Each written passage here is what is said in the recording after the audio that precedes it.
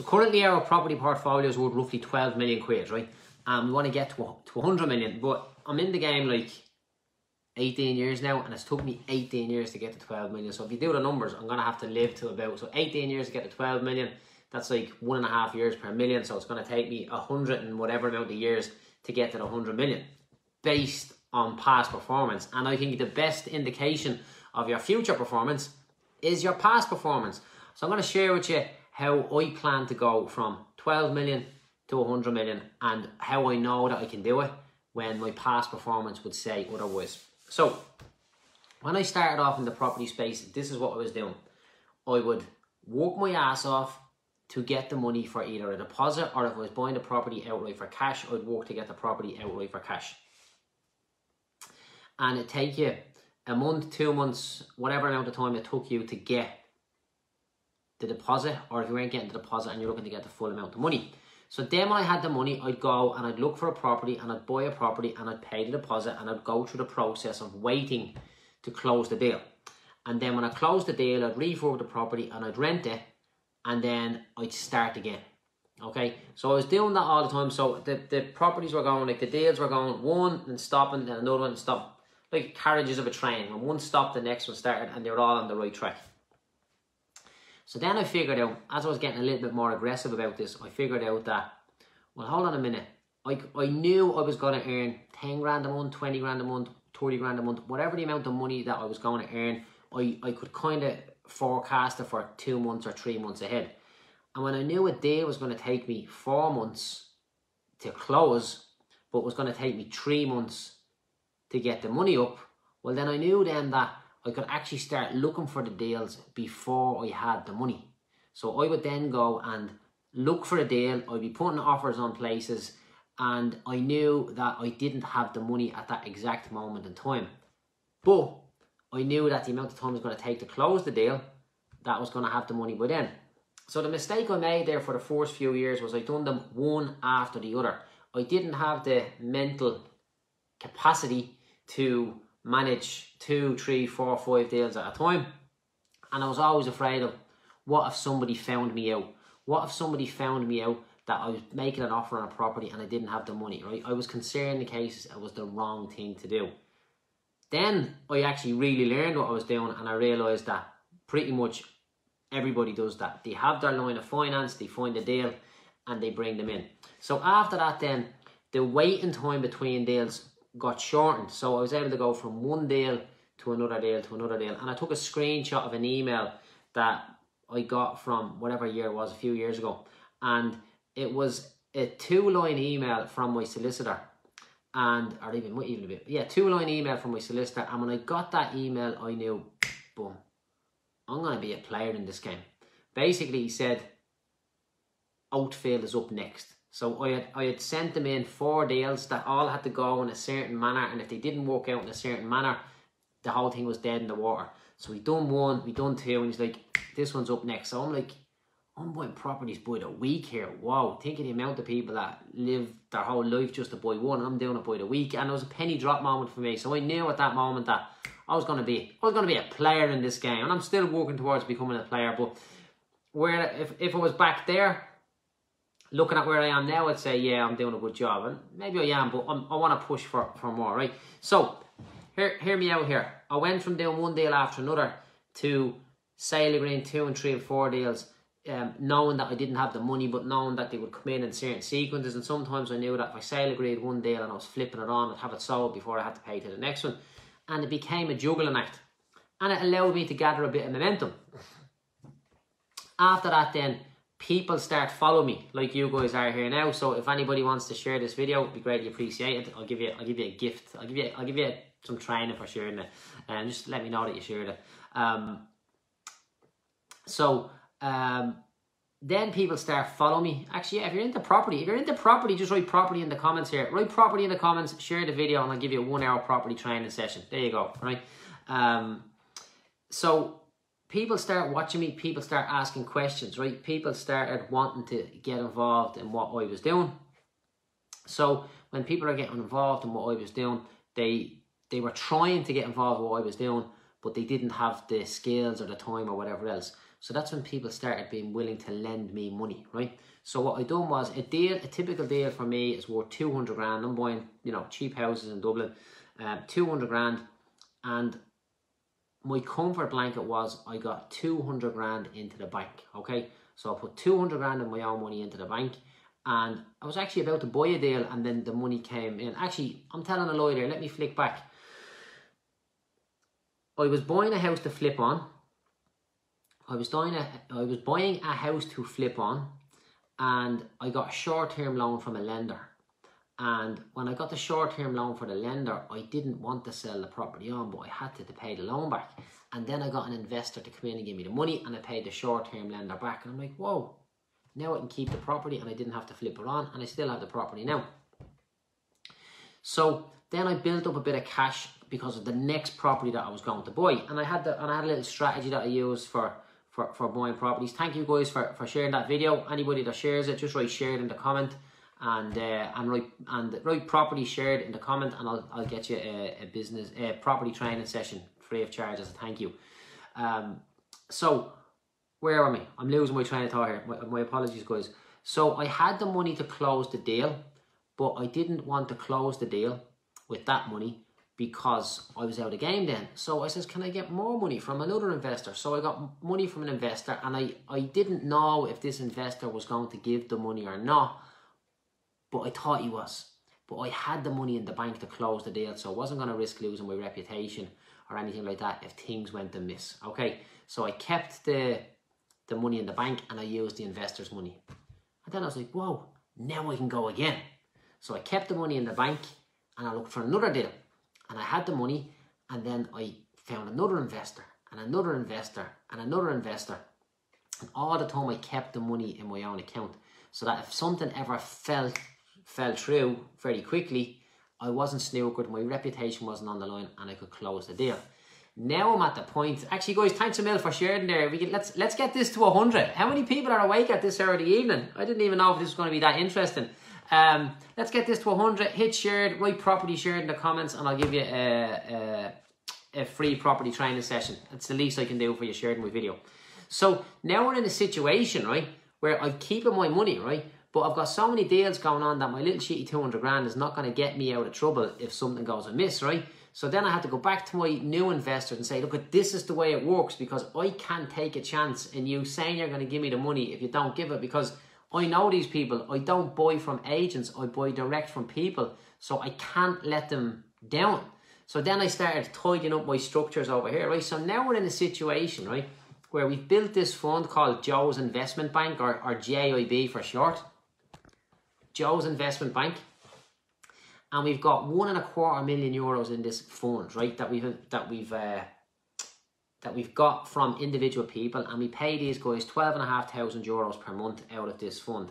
Guys, we're at 90. We're at 90 people. Let's give us another share. Let's get it to 100. I haven't got 100 live viewers on a video in a while, so I'll be actually happy if you can help me get that. That'd be a good buzz. So now we've got this fund, right? So what happens is I pay the investors far more money than I would have to pay the bank, right? But the way it works is I ring him up and I'm like, hey man, do you want you're going to do the deal yet? Will you give me the money on Wednesday? And he either does the transfer or rocks down to the office and we do the deal, and I buy the house straight away. So I'm paying him far more interest than I need to pay the bank. I'm just distracted by the number of live viewers here. We're at 96, 98. Yeah, go on, get it to 100. Get it to 100. So I'm at this point now where it's not all about the money. I don't mind that I'm paying far more money than I have to pay to these investors because they're giving me the money fast. So I'm talking to my seller. I'm like, listen, I'll have your money in 2 weeks. I'll have your money in a week. We're at 99 live viewers. Come on, get another one, get another one, get another one. So I'm sorry, I'm a big kid with this stuff. I should be focused on what I'm saying here. So yes, 100, boom, savage, fair play, guys. Right, we'll anybody that shared this video, just write property shared in the comments, and I will send you on a free property training session. It's the least I can do, as I said. So now we're in a situation, right, where these guys are giving me the money fast, right? So why am I paying so much interest on the property? On the property, well, once the rent covers it, I'm happy enough to cover that, right? Once the rent covers the interest, like I would basically give my investors all the profit on the property, because their money is only going to be in the deal for a year. Then they get their money back, and then I own the house for whatever more, and I get a 35-year mortgage on it, and I'm absolutely killing it from there on in, right? Now, here's the trick, right? When the investors go to get their money back, they actually don't want their money back, okay? They don't want their money back. They're like, Joe, I'm not making so much money with you. Don't let it end. So I'm like, okay, no problem. So what we'll do is we'll take your money and we'll bring it on to another deal. Thank you, guys. Thank you everybody for sharing. I was actually going to go to bed and I said, let's just do a video for the crack, and I'm actually delighted I've done it now.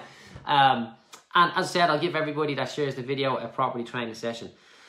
So the guys don't want the money back. So I'm like, right, I'll find another deal. So we go and we find another deal, right? So now we're in a situation, right, where we've got all these, as in right now today, we've got all these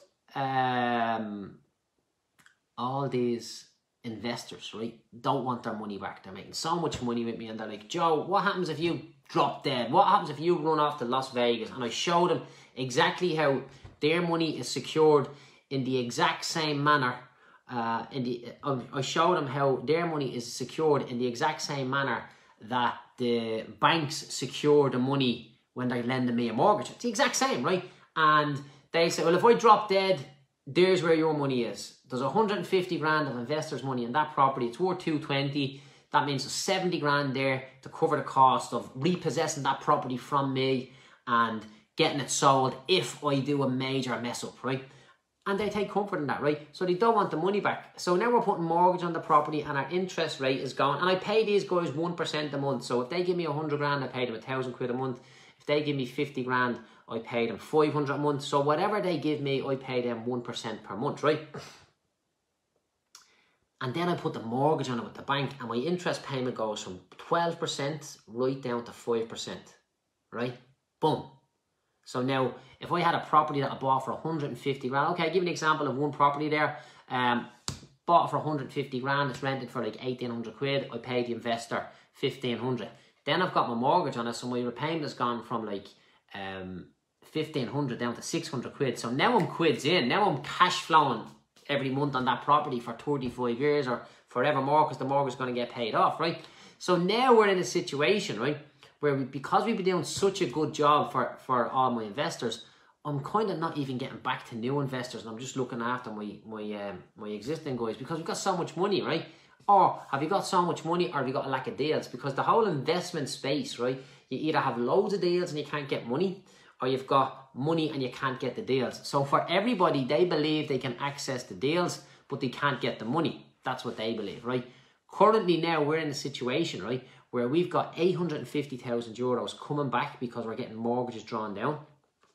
And I either have to give that to my investors and say, thanks for doing business, or I have to find another deal. But it's after taking me a good few years. I actually made a video on this on YouTube a few years ago, and I was starting off. It's taken me a good few years to build this up to this point. Get to know and trust these investors. They like me, I like them. We work well together, right?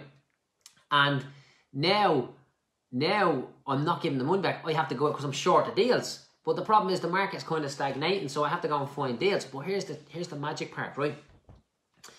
My business has been growing at a rate of like one deal a year or one deal every 18 months, down to like now we're doing like 2 deals a month. Do you know what I'm saying? Nah, that's wrong, because we didn't do 24 deals last year. So we're now doing, say, 1 deal a month. But next year, or this year going forward, we now have the capacity to do 2 deals a month. And then the following year, we'll have the capacity to do 3 deals a month, you know? So we're putting the money in, we're getting it all done, we're getting an income, we're getting the money out, it's going back in, it's going back out. And all the time our property portfolio was growing and our rental income was growing. And all the time the people who want to hate on me, the reason for hating is growing as well, because we're doing a good job, yeah? But I'm only joking. I shouldn't even be paying attention to them deals. And guys, I'll just say again, if anybody wants to get a property training program from me, just share this video. We used to sell these programs for 100 quid. I'll just give them to you. I just haven't got around to it. Just write property shared. And if you have your own business, write business shared, and I'll get you one as well. I like to connect with business owners. I've teach this to like loads and loads of people, particularly to tradesmen and people who have their own business because they don't have a pension. So I showed them a system how they can intertwine all this thing with their business. But this is the way we do it. So now we're in a situation, right, where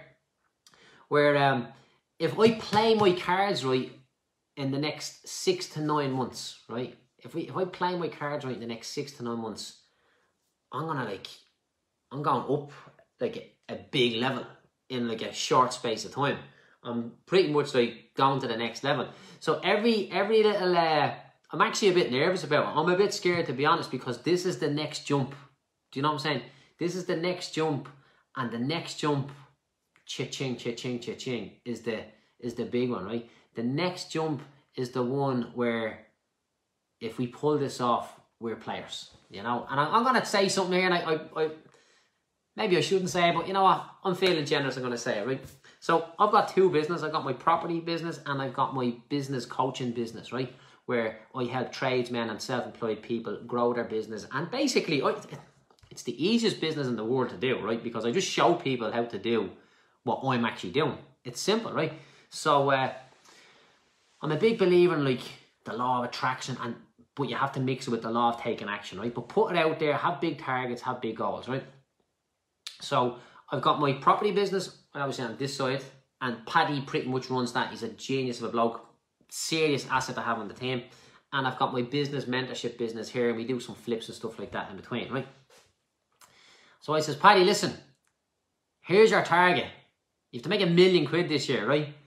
And he was like, he didn't even really pay attention to me, right? But I was like, he didn't even properly pay attention there, right? But I'm like, you have to make £1 million. Like, you know, people are working their whole life, right, to get this thing to like a millionaire, right?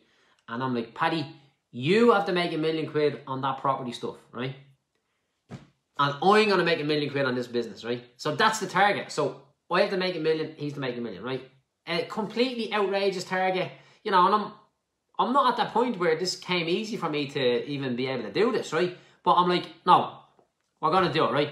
So then I made a little video and I sent it, I tagged him in it in our private group, and I was like, are you familiar with that? Are you cool with that? Because he didn't say yes and he didn't say no. But here's the magic thing that happened. I promise you this, guys, right? I swear to God, right? I said that we need to make £1 million in property, right? In 1 year. £1 million cash in the bank in 1 year, right? By doing different types of deals and all that, right?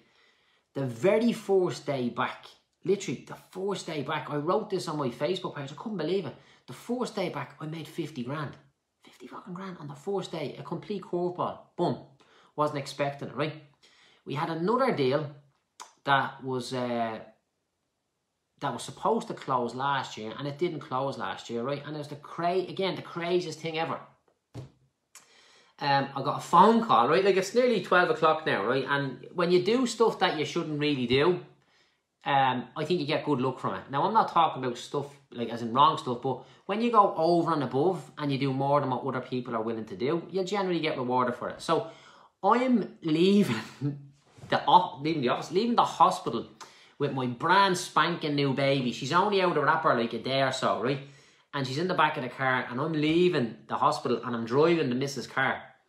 And the phone rings, and I had the earpiece in, and I took the call, right?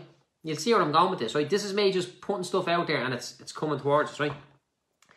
And I took the call, and an estate agent that I knew was on the phone, and he said, hey, I've got a house you might be interested in, because people know that when I say you're going to get your money, you're going to get your money. And it's a beautiful position to be in. I said, listen, I'm driving home from the hospital with a brand new baby here. I'm going to be out of action for a bit. And he says, to be honest, you should look at this. I was like, right, okay. No, I'm out again. And Linda says to me, get off the phone. Fuck's sake. If there's ever a time not to be on the phone, it's when you're bringing your brand new baby home. You know, yeah, be safe. So I was like, right. So then I'm at home walking around the house in flip-flops and shorts for the next 4 or 5 days, right? Because I'm on daddy duty now, right? This is all crazy stuff, right? So I had the laptop, I'm like, let me check that property. It's going for auction, right? So I jumped on to the website that was going for auction, and they didn't ask for like 5 grand deposit or anything. They just said it's 50 quid to register. So I'm like, 50 quid, I'll register. So I registered, and then I'm like, I'm not spending 50 quid, I may as well look at the thing. So I went in, put the bid on the property, right? Today, my solicitor emailed me, right? So we bought that. We actually bought the property. My baby was born like a week or so before she should have been born. And the auction took place on the day that she was supposed to be born, right? And I have her on my lap and I let her press the button to do the bid and all that. It was brilliant. It was a beautiful experience for me to do it, right? And today the contracts come in that we've sold that property and made a flat 100 grand on it, right? So day one of the year back, we made 50 grand on the deal straight away. I'm like, whoa, Jesus. You go back on my page and see it. I'm like, I'm going for the... I had the jitters after because it just came out of nowhere. I was like, I had the jitters. I have to just go. I have to go, and I went out for a run and come back and it was grand, right? So we done that one. 50 G's, 100 G's on the other one. Now, I don't have the cash in the bank on either of these, right? And then on the third one, right, and he's actually watching this video now, right? I've got a really good tenant in a property, right, that I bought a few years ago, and I've been itching to sell the property, but because he's such a good tenant, and because he's just a sound fella, I wouldn't sell the property, right, and have him having nowhere to go. And I asked him, do you want to move somewhere else? I got a few nice houses. He's like, no, we're happy where we are. He rings me then the other day. Didn't get back to him. He rings me again next day. I didn't get back to him. I said, geez, I better get back to this fella. So I takes the phone call, and he's actually watching this video right now, so you know who you are, right? So the phone call started with, a bit of news for you. It's bad news for you and good news for me. So the tenant says to me, it's bad news for you and good news for me. So it's bad news for Joe, good news for him. I'm like, what is it? I'm after getting a council house. I was like, yes, lovely. So I've been trying to sell that house, right? I bought that house and I can sell it now. I'm not going to give the numbers on it because it's too good, right? Basically, I can sell that house for like twice what I paid for now, more probably, right? So I'm in a situation now where we're basically on, it's not even the middle of the first month of the year, and we're 300 grand up on our £1 million target. I'm like, fuck, I should have set a bigger target. Do you know what I'm saying? But it's like, this is doable. This is completely doable. So I'm saying to Paddy, you're 30% complete on your target and you're only halfway through the month. What have you got in store? What have you got in store? So it's just all these things are working towards us, but it's like for years we've been slogging and slogging and slogging and slogging. And guys, just for the new people coming in there, if anybody, if you want to share this video and then write in the comments property shared, I'll give you a property training program. Or if you want to write in the comments business shared so that you have your own business, I'll still give you a property training program, but I like to connect with people who have their own business, you know. So we're in a situation now where we've been working hard behind the scenes for years, right? And you know the story. I nearly hit the wall a few years ago, almost went bankrupt, right? But it's like, you know, it's Game of Thrones, and they've got the thing out, and they like, you go here, all these different things. They're moving around the armies. Well, for us, it's like we've been moving all these pieces around for years. So we've got the knowledge, we've got access to, we've got the manpower to manage the rentals, we've got access to the finance. We just need to get out and find the deals. And this is the key thing now. If we just do this time round what we've managed to do every single time, we are now players. That's right. We're going to be at the races, you know. We're going to be at the races if we manage to do this, you know. New people who don't have the money or can't get a loan to start. What does that mean? Now, bear in mind, guys, I'm at the tell you there where, you know, we were going from doing one deal a year, or to one deal every 18 months. That's where we're starting off. And as you keep going, you're getting more. The deal frequency is getting faster and faster and faster and faster, you know. And the beautiful thing is, I'm able to now offer this expertise to my clients and the people who I deal with. So I deal with, like, I help. So before I was doing the property stuff, I was running my building company. And in the building company, we were doing all right. You know, we weren't doing as good as we're doing now. We were doing better than most builders do. But we weren't knocking it out of the park. And now I'm actually very lucky that I'm able to reach back to all these builders, and we've got like about 250 clients all over the country that we help. I'm able to reach back to these plumbers, painters, carpenters, mechanics, builders, you name it, anybody that works with their hands, right? I'm able to reach back to these guys and say, don't do that, do this, don't do that, do this, right? And the guys are doing it, right? And now my plan for 2021 this year is to get 100 tradesmen and 100 self-employed people, right? Actually, if you want to get involved in this, write 100 in the comments. When you hear this, my plan is to get 100 self-employed people, 100 tradesmen, to get their first €100,000 in the bank, right? And do it this year, right? So I want to get 100 people to their first €100,000 in the bank. If you want to be a part of that, just write 100 in the comments there, right? And I'll explain to you about it. So what we'll be doing there is by Christmas Day 2021, I want to make sure that 100 people have €100,000 in their bank account for their first time ever, right? And why are we doing that? Because when they've got the money, then they can go out and they can buy a rental property, and then ultimately we can work towards getting them to the point where they have 4 rental properties each. Because if they have 4 rental properties each, that means then that they can collect 4 rent checks per month, and each one of those rent checks, each one of those rent checks will be a week's wages. And like, bear in mind, a lot of the tradesmen, in fact, I'd say nearly every one of them, like, don't have a pension. They don't have anything to back them up. I talk to lads, I'm out of action, this guy, and they're not making money. So you can't be doing that. So you have to go and you have to create another source of income. And you have to create a source of income that you don't need to be working for. And it has to be separate from the building, right? Now, there's a lot of people out there that would have all sorts of views on the rental market. You shouldn't be, you know, there's all crazy people out there that think I'm an evil man because I'm a landlord, right? But here's the truth. There's like 80 people living in houses tonight that if I sold a house tomorrow, it would be bought by someone who's going to live in it, not rental, right? So there's people that have homes now that were homeless and wouldn't have had them only for me, right? The problem, well, they wouldn't have had those homes, but they may be still homeless, right? The problem with the rental market at the moment, right, is that there's not enough houses out there to cover the supply for the rental market. There's enough houses getting bought and sold on the private home market, that's fine. It's all in the rental end. So the only way that we can fix this is by getting more landlords into the market and more investors in, right? Now, here's what's going to happen. As the investors come in,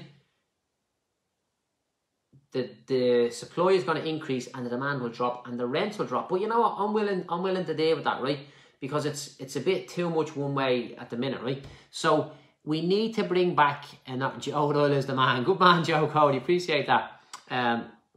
So at the minute there's just not enough supply. So we need to increase the supply. So my plan is teach people, show people, demonstrate to people how I got my first 100 grand, show them how to do it, watch them doing it, get them to that point, get the 100 grand, buy a property. Simple as that. One more rental property on the market, one more feather in your hat now. You do that 3 more times and then you clear the mortgage on your family home, you're sorted. It's as simple as that, you know. And the thing is, it's not that hard to do.